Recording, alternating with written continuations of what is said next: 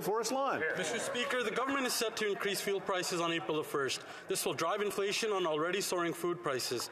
And it's not only Canadian lives that Liberals are making harder. International students are already suffering due to the racism in IRCC and this Liberal-made immigration backlog. In the Metro Vancouver area, almost 70% of food bank users at the Gurunanak Food Bank are international students. Now, why is this NDP Liberal government so good and making so many people miserable? The Honourable Minister.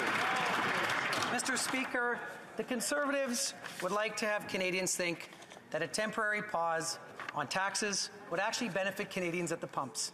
We know that that is simply not the case. We know that the oil companies would not pass those savings on to Canadians. On this side of the House, we're focused on real, long-term plans to address affordability, not cheap political gas gimmicks.